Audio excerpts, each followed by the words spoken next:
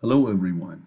In this second video of computer vision and image processing, we are going to continue our previous lecture on perspective projection, where we learned that the pixel coordinates of any object, any feature, any point in the image plane u and v can be calculated by the perspective projection model, which u is alpha x over z plus u naught and v is beta y over z plus v naught.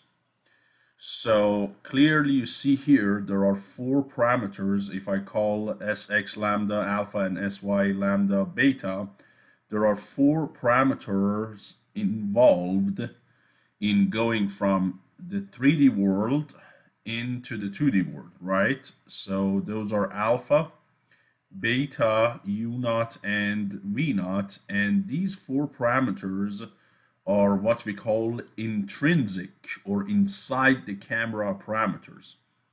Now here you see I have mentioned 5.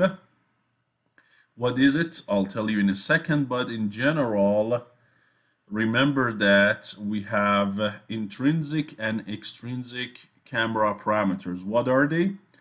So if you have a point in the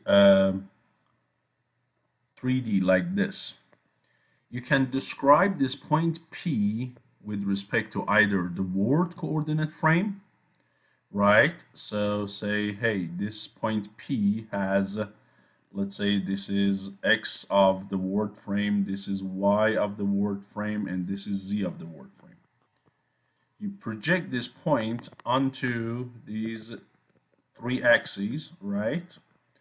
And get some coordinates. Let's show them with capital X, capital Y, and what? Capital Z. So this capital X, Y, and Z are the coordinate of point P described in the word frame. But we cannot immediately use those X, Y, and Z in the perspective projection. If you look at the perspective projection, this small X, Y, and Z that we have, these are the coordinate of the point, but described in which frame?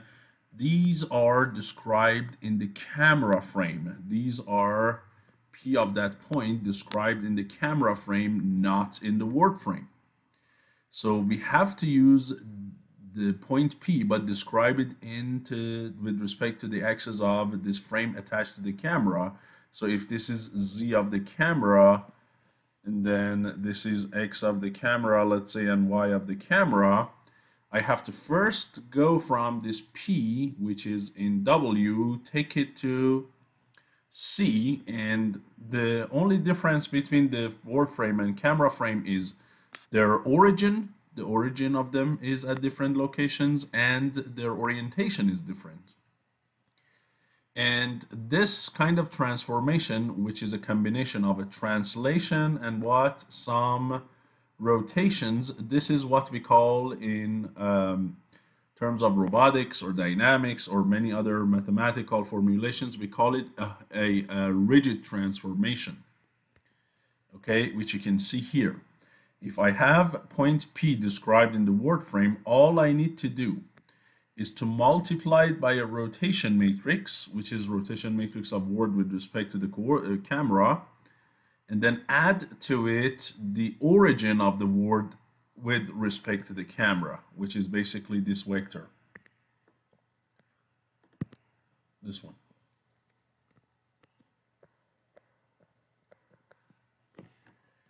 Okay, so if I have this d of the w in C and this rotation of w with respect to C, if I have these, then I can take my point, which is described as capital X, Y, Z, or in the word frame, I can bring it and describe it in the what? In the camera frame, small x, small y, and small z. Now that it's described in the camera frame, I can use my what? My perspective projection formulas and convert it into image pixels. So there are 2 steps, right? Now, the parameters involved in going from word frame to the camera frame, we call them extrinsic camera parameters. And what are they?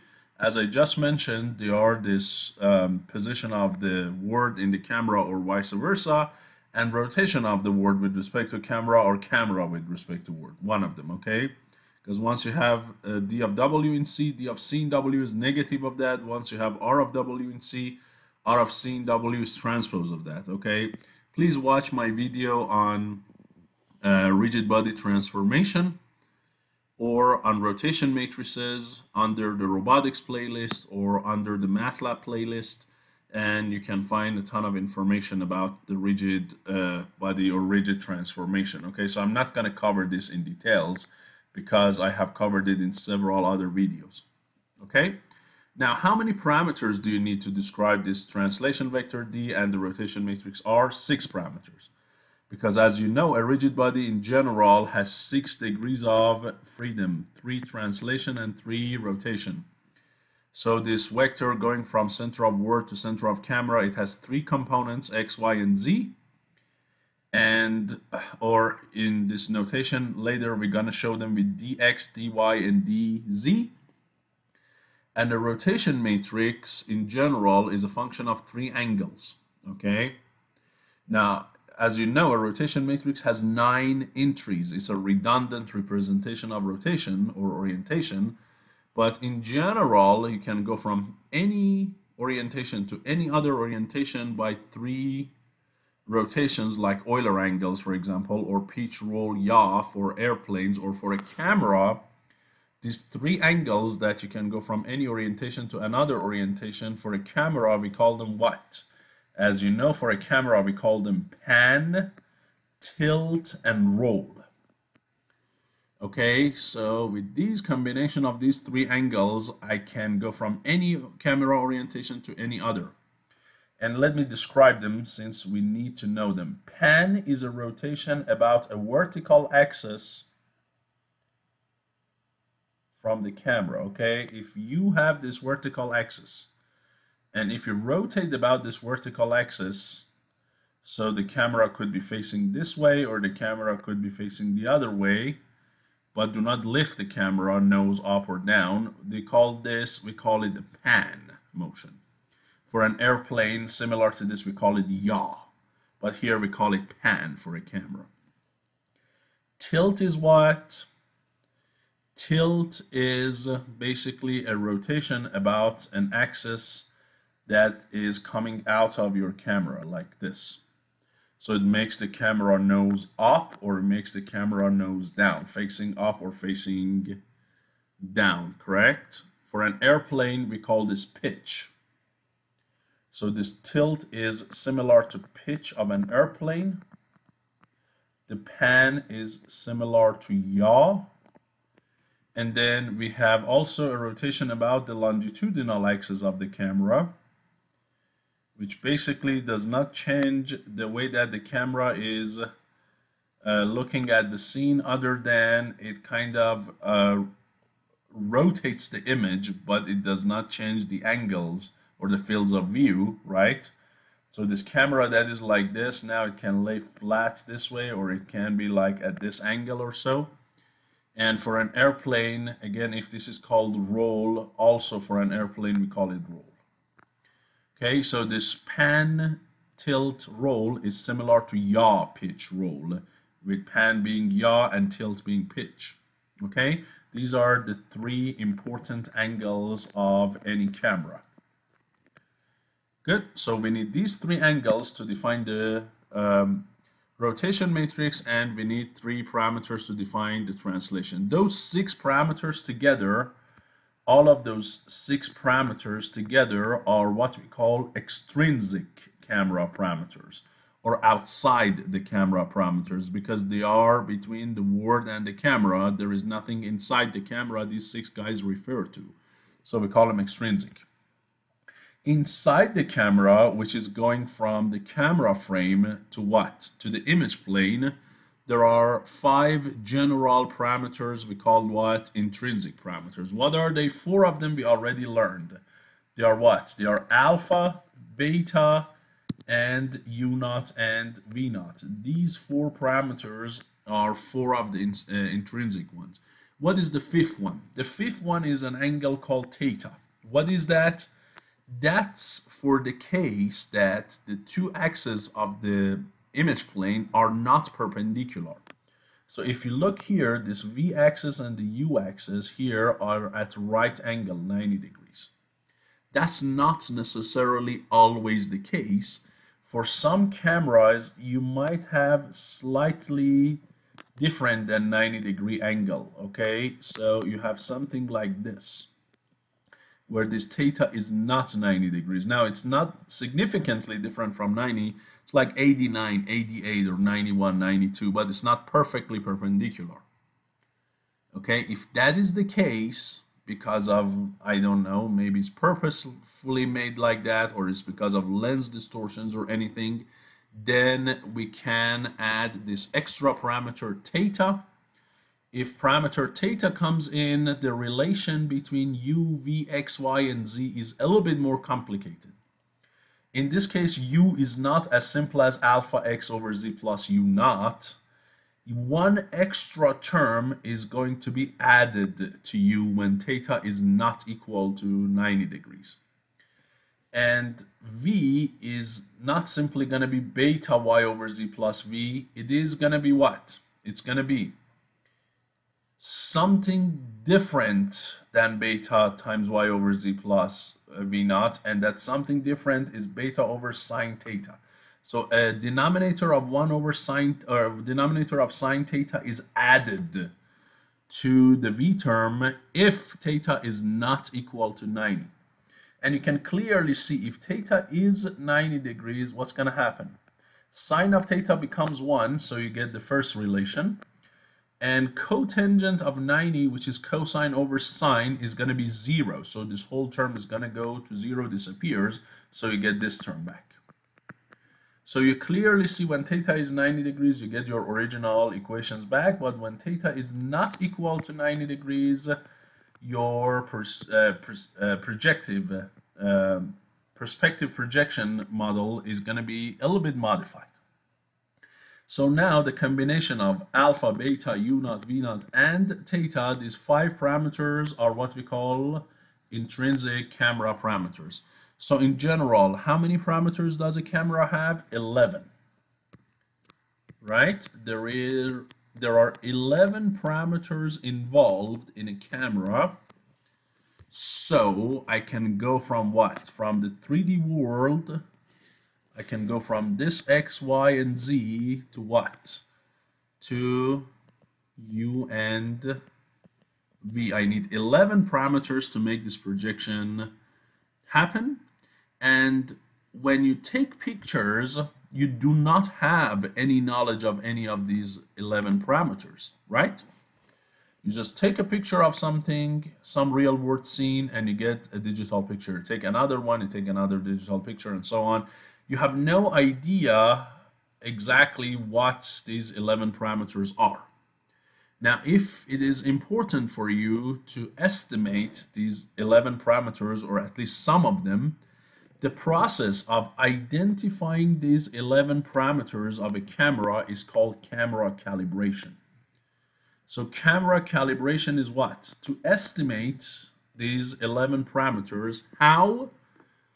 By having some measurement data, which is basically if I can give you the coordinates of a point in the real world, if I give you a point x, y, and z, capital X, Y, and Z, and if I can tell you, hey, that point, that top of chimney that you saw at that specific location X, Y, and Z, in the image, it is this pixel 250 and let's say 160, right, U and V. And then I do it for another point. Hey, this point here, or maybe this window here, this window that you saw at that XYZ is now this specific U and V, and repeat that for sufficiently number of points.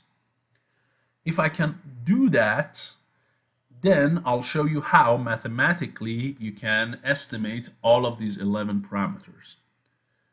As long as you have a correspondence between actual world, 3D world points and their pixel coordinates. If you have enough of those points, you should be able to estimate them. That process is called camera calibration.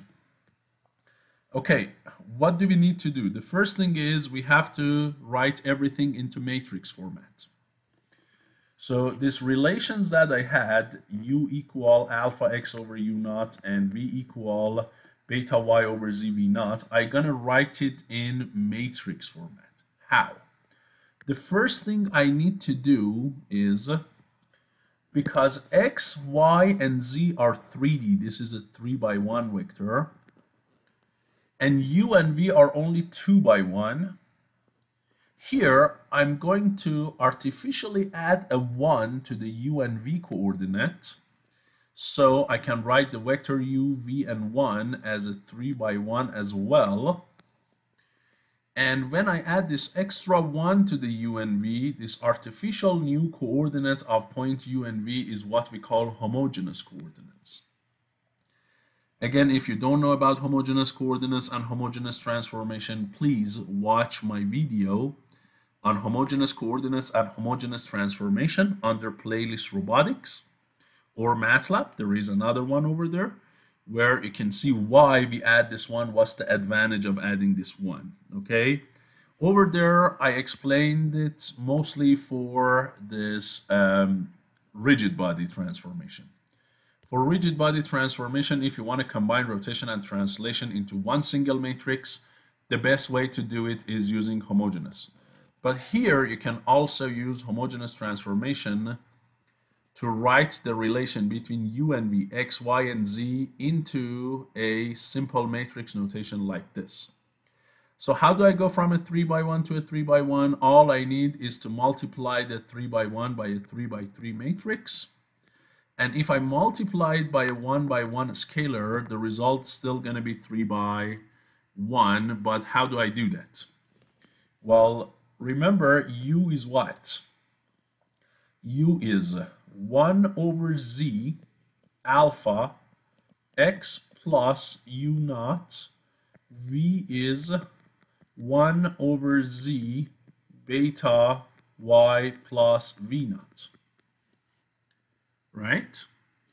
This u naught and v naught, I can write them as u naught times 1 and v naught times 1. And where is this 1? This 1 is here. X and y are also there. That's good. The only problem is, what about this 1 over z? Because you know 1 over z is nonlinear relation. In matrix format, you can write stuff in matrix format if they are linear transformation. This is nonlinear. So what do I do here? I do a trick and I say also not only u and v are those relations, I can write as 1 is equal 1 over z times z, if you don't mind. That's also both sides equal 1, right? So now the third equation has a 1 over z just like first and the second equation. And so the next thing that you need to do is to factor out that 1 over z out of all of these equations. So if you do so, the top one should be, as you can see, alpha times x plus u naught times z. And this one is going to be 1 over z of beta times y plus v naught times z. And this one is just 1 over z times z. So now this 1 over z can be factored out of everything. And these terms that I encircle with black marker, those terms can be written as a linear combination of x, y, and z. Right? Which you can see this is alpha. There is no y, there is u naught. Then this one, there is no x, there is beta y, and there is v naught z. And the last one is just 1 times z, 0, and 0. And so this matrix that you see here or here, this is the K matrix. This is the intrinsic transformation matrix, or intrinsic matrix in general, you might call it. And this is so far writing the transformations inside the camera in a matrix format. And we can also do a similar thing for outside, which we did already. If you remember, we had this rigid body transformation. So now we can combine the rigid transformation and this new matrix format, which of course still has the nonlinear term 1 over z in it, but we can combine them and end up with the final equations. Just one thing to emphasize, and in case that we consider the angle theta between u axis and v axis to be not equal to 90 degrees and just arbitrary theta, I just told you that the perspective projection equations are going to be these guys, and you can still write these guys as 1 over z k times x, y, and z. This time your k is going to look a little bit different. I mean, this element that was 0 is now going to be negative alpha cotangent of theta, and this element that was beta is now going to be beta over sine of theta. Everything else is the same. Good, so you either use that k or this k. In general, you use this one. If you want to estimate all 11 parameters, you use this k. So now I have a simple relation. U, v, and 1 is equal 1 over z k times x, y, and z. And then the x, y, and z themselves, if you want to write them in terms of capital X, Y, and Z, which are the world coordinates of the point, they can be written in terms of a homogeneous transformation matrix, this one, H of W in C, which involves the rotation matrix and the transformation vector. And here we are using the homogeneous coordinates again to allow this transformation to happen, because these guys are 4 by 1, and this homogeneous transformation matrix H is 4 by 4. So now if we combine these equations 1 and 2, we can write our U, V, and 1 in terms of capital X, capital Y, capital Z, and 1 as what? So P, which is the homogeneous coordinates of the pixel, U, V, and 1, can be written as 1 over Z, a matrix M times the capital P. Okay, this capital P is the homogeneous coordinate of the word point, so it is a 4 by 1. This guy is U, V, and 1, so this is a 3 by 1. And 1 over Z is a scalar. This M, which relates the word coordinate to the pixel coordinate, this matrix, it is a 3 by 4 matrix. So the transformation is done by multiplying by M matrix and then dividing by the depth. This is how you relate these two together. The M matrix, you can show that it is the K matrix that we derived earlier, the intrinsic matrix K. It is either this one or this one, as I said, multiplied by what? By the rotation matrix and the transformation vector. Remember that K is 3 by 3, R is 3 by 3, and D is 3 by 1. So when you concatenate R and D, this combination here, that guy is already a 3 by 4.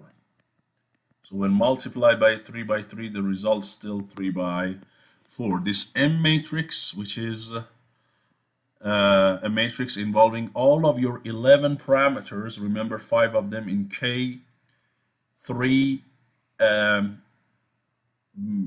implicitly in R, and 3 in D, right? These 11 parameters are all embedded in matrix M. We call it the camera projection matrix. So the M matrix is the most important matrix that you have with any camera, okay? And if we expand it in terms of the components of K, R, and D, this is how it will look like. The only thing I have to mention here is the component of the transformation, the translation vector D, we consider them dx, dy, and dz. And instead of showing the rotation matrix in terms of the three angles, because then it's going to involve a ton of sine and cosine, what we did, we considered each row of this matrix as a specific parameter, R1, R2, and R3. Okay, so R1, R2, and R3 are the three rows of this matrix. Each one of them is a 1 by 3. And we consider these three to be what? To be basically the three rotation parameters instead of the three implicit angles. You know that for a rotation matrix, these rows, they are all unit vectors, means magnitude of R1, R2, and R3 are all 1. And each one of them is perpendicular to the two others. So like R1 dot R2 is the same as R1 dot R3 is the same as R2 dot R3. This is all what? 0. Okay, they are all mutually perpendicular to each other and their magnitudes are all what? 1. This is a condition for a matrix to be what? A rotation matrix, or we call it an orthonormal matrix. So these R's are not just each one containing 3 independent parameters. No, there are 9 parameters, 9 numbers in general in all of these R's, but there are 6 constraints. So we have to keep that in mind. So anyways, if we expand it in terms of R1, 2, 3, dx, dy, dz, and then alpha, beta, u naught, and v naught, this is your M matrix. This is with the simple K. If we expand it in terms of the more complicated K, which has theta in it, then this is going to be your M matrix down here, this guy. This equation 4 is the camera projection matrix in the most complicated format of it, okay? So now the question is, how do I calculate these 11 parameters, right? Let's say I have some pairs of capital P and small p, right? I know where a point is in the word frame, and I know which pixel corresponds to that point. So I have capital X, Y, and Z, and I have U and V. If I know this combination X, Y, Z, and U, V for a bunch of points, can I estimate these 11 parameters? Right? Alpha, beta, U naught, V naught, theta, and then the rows of rotation matrix and dx, dy, and dz. Yes, we can. It's not super easy mathematically, but yes, we can do it. And this process, as I said, we call camera calibration. How? Let's take a look. Okay, so what we do here is we expand this relation P small equals 1 over ZM times P capital in terms of what this time? In terms of the rows of the M matrix. So if I call the rows of the M matrix M1, M2, and M3, this time each one of these rows are 4 by 1 vector. Remember, M is 3 by 4, so each row is there are 4 elements in each row of M. If I do that and expand it, what's going to happen? Well, when I multiply M1 by P, it's like a dot product, because P is a column vector, M is a row vector, so when I multiply, it's like a dot product. So M1 times P is going to be a scalar dividing by Z. That's another scalar. That gives you U. When I do the same thing with M2 and then P and divide by Z, that's going to give me V. So that's what you see over here. That U is going to be M1 times P divided by M3 times P. V is m2 times p divided by m3 times p. And you might say, where are these denominators coming from? Well, these denominators are the replacement for z. Remember, when I expand, as I said, u is going to be 1 over z m1 times p. Well, what is z itself? For z, I need to look at the third element. The third element is going to be what? It's going to be 1 equals 1 over z times what? m3 times p. So if I cross multiply, clearly you can see that z is what? m3 times p. That's what you see here, which, by the way, has a meaning. The meaning is this parameter z that you have in your transformation, remember, this is your transformation, this parameter z that you have is not independent from m and p. So it's not like your transformation or the final result, small p, is the product of 3 terms that are independent, m, p, and z. No, this z is implicitly calculated by the m matrix, the third row of it, and the p vector. And that's what you see I have used in the denominator of u and v, m3 times p. That's your z term. So u is going to be m1p over m3p. V is going to be what? m2p over m3p. And if I cross multiply each one of these two new results, guess what? I will get m1p minus u times m3p is equal to 0, and similarly m2p minus v times m3p is also equal to 0. And what is this right now? Well, as I said, imagine I give you the p and I give you the u and v, which is the small p, correct? If I do that for a specific point, it means I have this p and I have u and v, right? How many equations do I have here? 2 equations. How many unknowns do I have? Well, I have the 3 rows of m, which involves what? 12 unknowns. So expanding my projection equations for a single set of word coordinate and pixel coordinate will give me 2 equations and what? 12 unknowns. But guess what? If I have a lot more than one set of point, capital P and small p, if I have a bunch of these, right, where I can go from 1 to n, let's say I have n pair of points, word coordinate, image coordinate. If I have that, then what? Then what's going to happen? You're right. Then instead of 2 equations, I will have 2n equations. But my unknowns are the same unknowns, m1, m2, and m3, so I can get what? I can get an over-constrained set of equations, and I can solve it using a least squares method. Now you might say, why should you do so? Why can't you use exactly 6 points? If I use 6 points, then I will have 12 equations and 12 what? Unknowns, and guess what? That is exact solution. Why should I bother solving a least square problem when I can only go with 6 points? And you might be right. Why should I solve an over-constrained system when I can solve a square system? The main reason is this, the errors.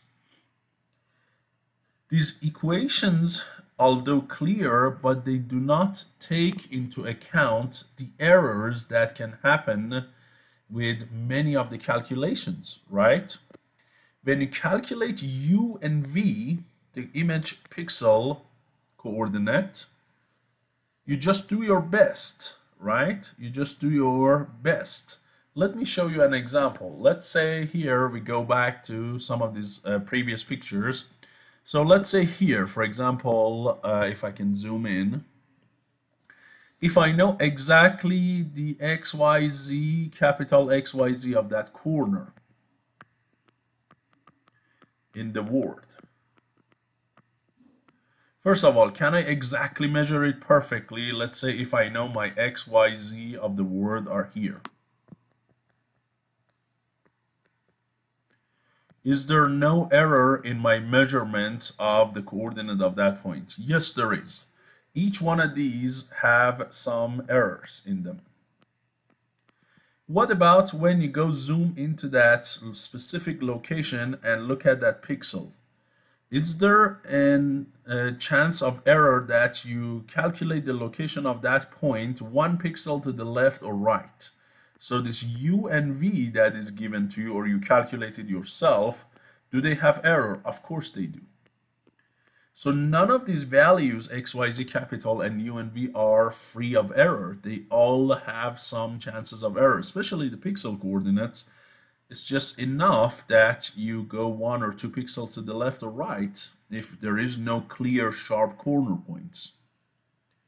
Okay, at the end of the day, remember the images are a bunch of pixels. And if that corner is somewhere between these 2 pixels, you're not exactly sure which one to choose. And we're going to see that in one of our future videos when we talk about image processing. You see the image is clearly, as I told you, a bunch of pixels, a bunch of light intensities. So let's say here, if I want, this is the ear of this horse. If I want to say I want exactly the middle point, how do you exactly know where it is? Is it this point here? Is it this point? Is it this point? Right? Even if you know it looks like kind of a little bit corner like this, still it's not clear whether it's this pixel, this one, or this one. Okay, so at the end of the day, your calculations do have error, and the good thing with the list of squares is it tries to give you some estimates for M1, M2, and M3 with the maximum information that it can get from all sorts of these capital P's and small p's, and hopefully the errors of those terms kind of cancel each other, moderate each other's effect, and the estimate that you get for M1, M2, M3 are more reliable than just using 6 points if you use, let's say, 20 points or 30 points or 100 points. So now here is exactly what I told you in these formulas. The only difference is when we get these expanded equations, we take a transpose of them. Why do we do that? Because if we do so, then my equations, instead of M1, it's going to be M1 transpose, M2 transpose. And what's so special about M1 transpose? Remember M1, M2, and M3, they were all what? I told you they are all 1 by 4. So now these guys are going to be what? Are going to be 4 by 1. Right? These guys are going to be 4 by 1, or a column vector.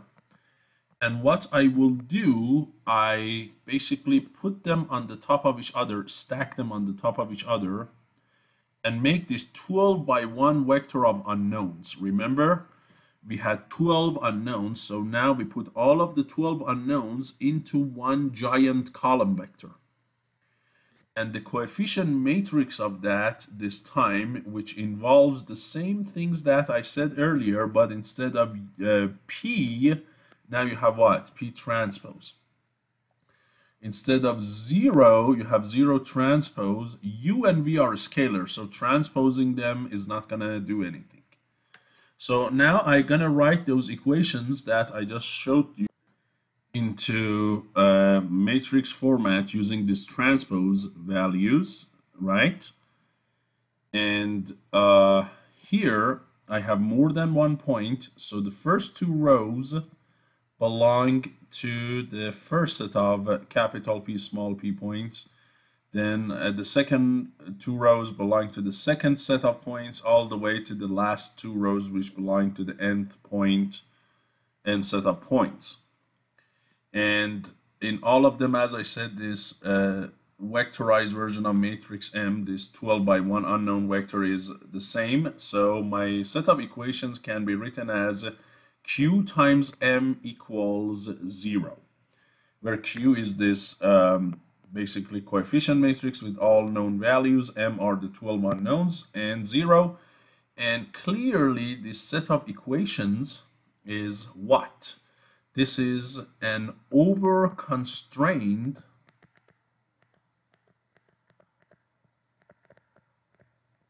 set of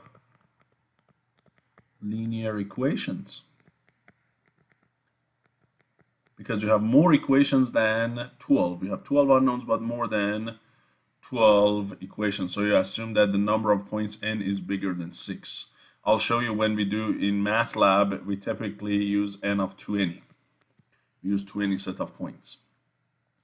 Now, when you have an over-constrained set of equations, the right-hand side, you can never get it to be perfectly 0. It's impossible, right? Because you do not have enough of parameters. You do not have enough of unknowns. So your right-hand side is always going to be an error term, which is not equal to 0. It could be negative or positive. So how would you solve this? Each one of those E terms, because there are 12 of them, right? I goes from 1 to 12. Each one of them, you will square them. And sum of this, as I goes from 1 to 12, you try to what? You try to minimize this cost function, which is called the least squares curve fitting or regression. Polynomial regression, really. I have a video under my playlist Numerical Analysis. Please watch that if you want to gain more information about least squares curve fitting. And if you do so, then you can show that the solution, M star, the solution that minimizes the sum of squared error is going to be what? Is going to be the eigenvector for what? For the matrix Q transpose Q. Remember, this Q matrix is not a square matrix. It is a 2n by 12 matrix. But if you transpose it, Q transpose is going to be 12 by 2n. And if you multiply it by Q, the whole result is going to be 12 by 12. So the result of Q transpose Q is a square. It has 12 eigenvalues and 12 eigenvectors, which are different from each other. How would you know? Because this matrix Q transpose Q is positive definite. So it has distinct positive eigenvalues and different eigenvectors. Now, the eigenvector associated with the minimum eigenvalue of this matrix Q transpose Q, the eigenvector for that, that's the solution to what? To this problem. Or you can use pseudo inverse, as I mentioned in the video under Numerical Analysis playlist. So this M star is now your solution. There we go. Now you have found all of the 12 entries of matrix M. And once you found all of these 12 entries, the first 4 entries in that vector are going to form your first row. The second 4 entries are your second row, and the last 4 entries of M are the last row of what? Matrix M. So from this M star, you can form what? The matrix M. Good? So now, good. With the set of points, real world and image coordinate, I found the best solution for matrix M, at least the square solution. Now, how do I get all of those 11 parameters? Let's go ahead and work on that. Okay, now this is what I do.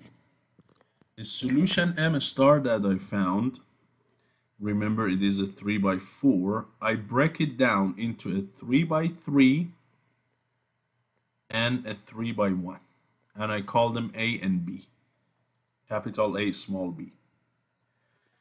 Now, the 3 by 3 submatrix of MA, I can consider it to be 3 rows, A1, A2, and A3, all of them being A1 by 3.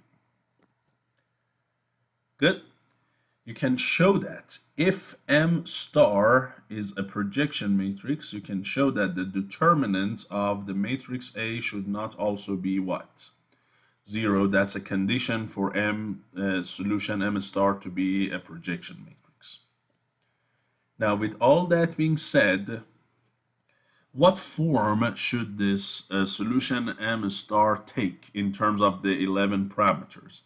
This is the format equation 4 that I showed you earlier in terms of alpha, beta, u naught, v naught, r1, 2, 3, dx, dy, dz, and angle theta.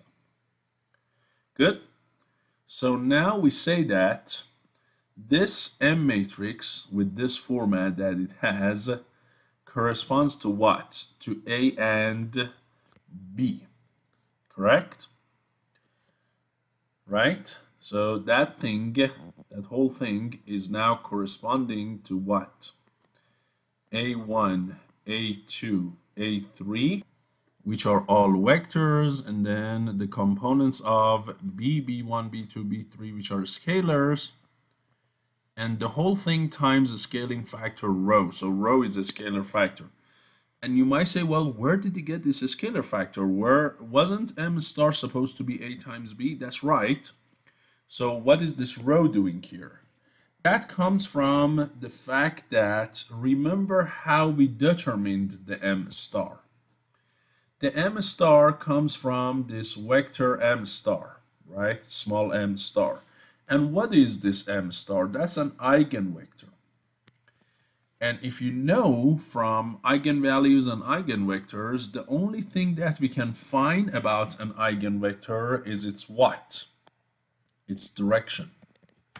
Correct? Although it's a vector, and a vector has direction and magnitude, when we find eigenvectors, the only thing that we can find about them is their direction. We can never find their magnitude. We typically go and choose an arbitrary magnitude like magnitude 1, we call it normalization or so, but in general, finding eigenvalues and eigenvectors is a system that does not have a unique solution. Please watch my videos on eigenvalues and eigenvectors and you'll find about that.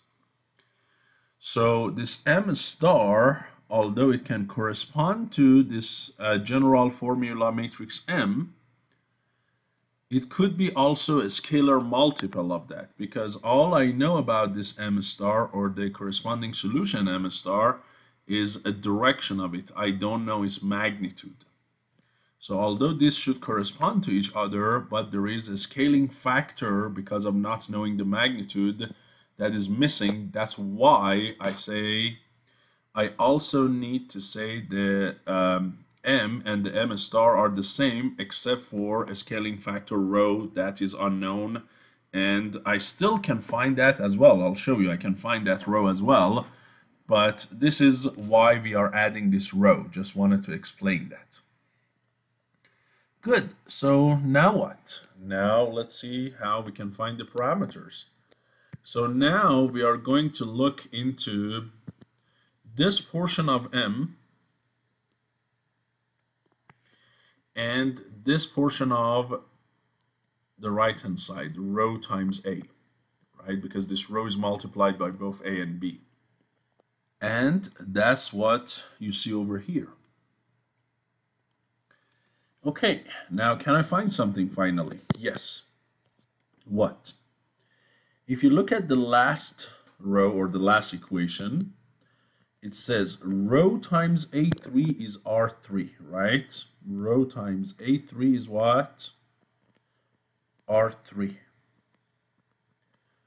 What is the unknown here? The unknown is R3, the third row of the rotation matrix. The rho is also unknown. And A3 is known because A3 comes from the solution M star. It's the third row of A. So this one is known. Now, remember rho is a scale factor. A is a matrix, A3, and R3 is a unit vector. So rho is not going to affect the direction of A3. It's just a scaling factor. And R3 is a unit vector, so all R3 shows is the direction. So if R3 is a number times A3, what is R3 itself? R3 is the vector divided by its magnitude, which is exactly what you can see over here. So if I divide vector A3 by its magnitude, that gives you the third row of the rotation matrix R3. Yes? Good. And what is about row? How can I find row? Well, from here, remember, if I take magnitude from both sides,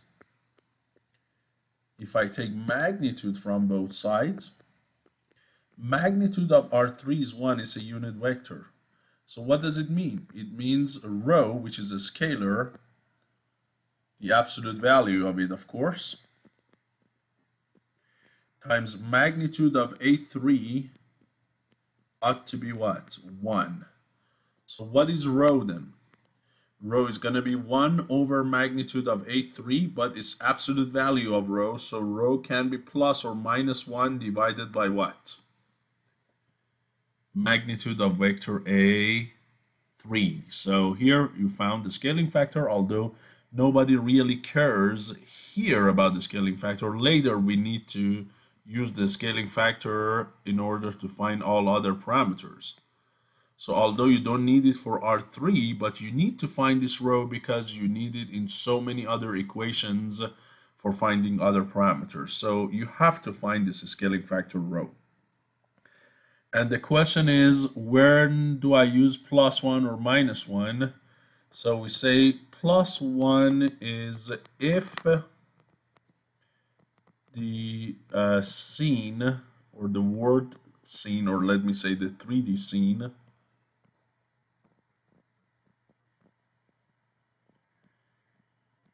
and the image plane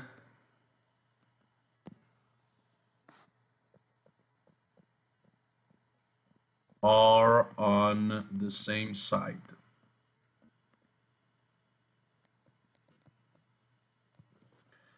-1 is if the 3D scene and the image plane are on different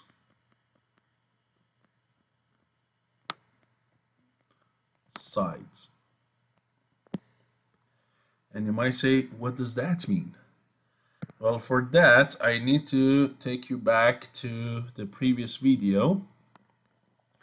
If you remember when we talked about the pinhole camera model, here you can see that the word scene is on one side of the pinhole, the image plane is on the other side, and that's what makes these two to be what? Different from each other. The image appears upside down, correct?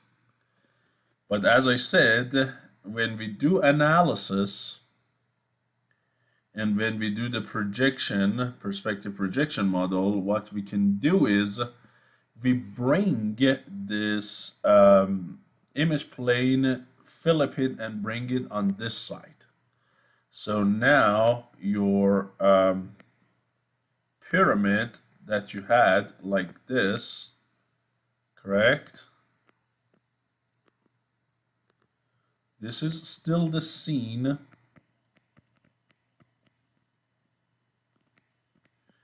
but now the image plane is on the very same side, so it is going to be like here. Okay? So now this is going to be the image plane. And that makes that person to also be upright. This distance still the focal length. It's just the way that we do the analysis. So it depends on how the image appears, and in most of the cases the images are the same as the real world picture. They are not upside down, right? So that's, you might consider, hey, maybe I should use the negative case. Okay, but clearly the magnitude of rho is not going to change. It's just going to be 1 over magnitude A3. Okay, and a simple check, as I showed you in, as I'll show you in my next video on MATLAB camera calibration, I can easily show you where this row being positive or negative is going to affect anything. As you can see from these equations that I'm going to drive in a second for you, the only place that the sign of row will have any real effect is the translation vector, because in all other places it has a power 2, so whether it's positive or negative of something, the square of that is going to be positive. The only place is this basically translation vector, and I'll talk about the effect of that later. Okay, so now the question is, how do you find these? Well, as you can clearly see, for these I need to do dot products. So first, let's say I say row A1 is this one, and then row A3 is this one, and then I dot product the two results. So if I do so, what do I get? It's row A1 dot row A3, right? Which is clearly row squared A1 dot A3. This is equal to alpha R1 minus alpha cotangent of theta R2, and then plus U naught R3, the whole thing dot R3. And here you take advantage of the constraints I told you about the rows of the rotation matrix.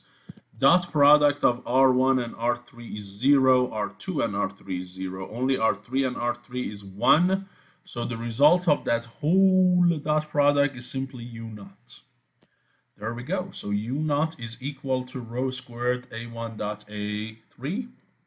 Similarly, you do the second row, row A2, to be this guy and dot producted with A3.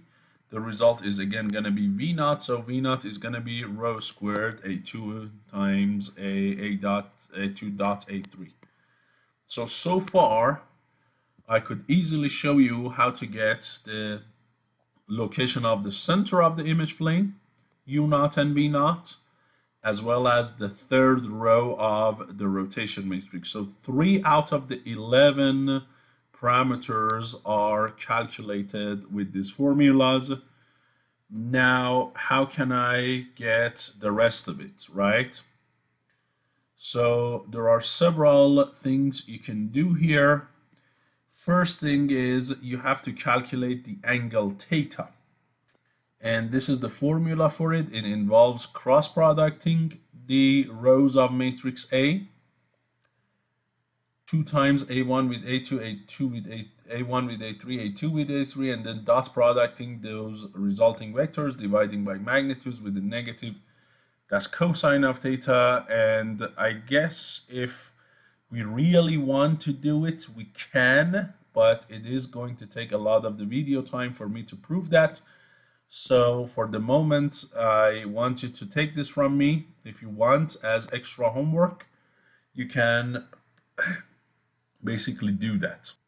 We can this time use cross product to calculate alpha and beta using these formulas. I can show one of these to you as well. Let's say the simpler one, beta, if I want to show it to you. Say cross product row A2 and A3, and if you do that, what you need is this one and this one. Cross product them to each other. One of them corresponds to row A2, one of them corresponds to row A3. So when I do that,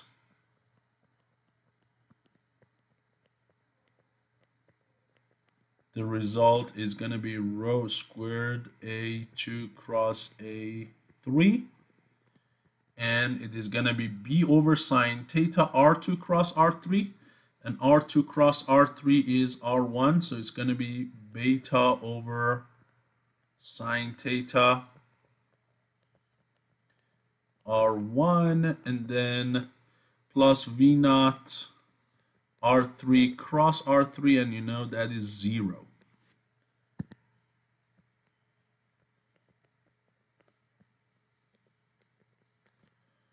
So if I multiply both sides by a sine theta, right, and take magnitude of that, since magnitude of R1 is 1, it's going to give me beta. So beta is going to be what? Magnitude of rho squared sine of theta A2 cross A3, and rho squared and sine theta are scalars. They come out. And so you only be down to magnitude A2 cross A, this one, A2 cross A3. Okay? This is the magnitude, this is the rho squared, this is sine. So you can similarly show something for alpha. Takes a little bit more effort, but you can do it. Cosine theta I showed you. And then with similar things, you can now do A2 and A3. If you just do cross product of A2 and A3, right? We remember, if we just did A2 and A3, the result of A2 cross A3 was beta over sine theta R1. So it's R1 but multiplied by a scalar. So if I divide this vector by its magnitude, which is this, the result is clearly what? R1. Once I have R1 and R3, as I told you, by cross product I get R2. And finally, how do I get my D? For D, I have to go back here.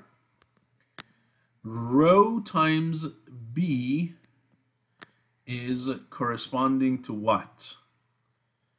To, or rho times A and B, if you will, that is equal to what? Remember, if I want to write it, rho times A and B is equal to M, and M itself was K times R and D. The unknown is D.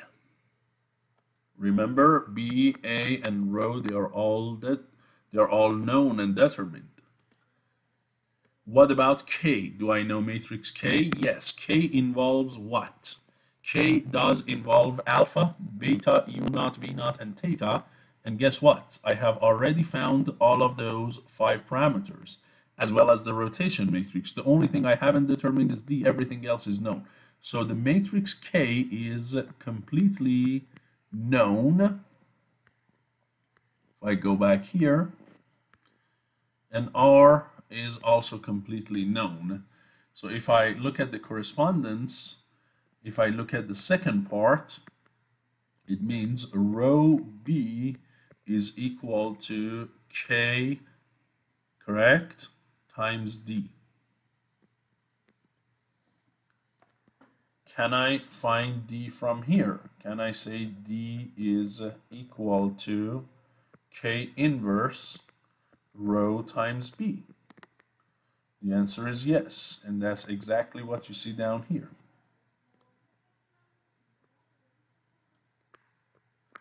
And done.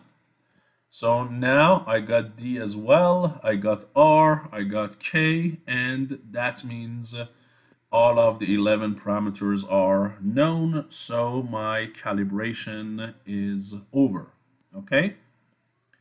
Now, here in the next video, I show you how to use MATLAB calibration, camera calibration app, and how to take pictures of a chessboard, asymmetric chessboard, and how to use those data to basically perform all these calibrations using the application. So you don't need to write a code to basically performs all the calculations for you. But if you want to do that, you have to go through all of these formulas that I showed you here in this red box down here, this one. If you apply the equations in this red box down here, this last one, that is all you need to know. The only thing is, if you want to do it automatically, if you want to do this process automatically and without any supervision, you have to know the corresponding between real world points and their pixels, and that's not necessarily trivial, right? Because for us humans, I say, yeah, that's the picture of top of a car, that's the bottom of a car, that's the window of a car, and so on. And even if I know P, right, if I know P, which is all X, Y, and Z, if I know this from some real-world measurement, finding the corresponding P, U, and V in an image is not that trivial. And that's the smartness about the MATLAB calibration app. It uses one of the simplest patterns in the real world that it can use, a chessboard, and it tries to use that where the relative location of each point with respect to the surrounding points, the adjacent points, is clear. All you'll see that it is going to ask you is the size of one edge. Okay, so that's one of the smart features of Camera Calibration app that we'll see in the next video. So hopefully this video, which involved a lot of math, was useful to you, knowing the intrinsic and extrinsic camera parameters and how to mathematically calculate them. Thank you so much. I will see you in my next video.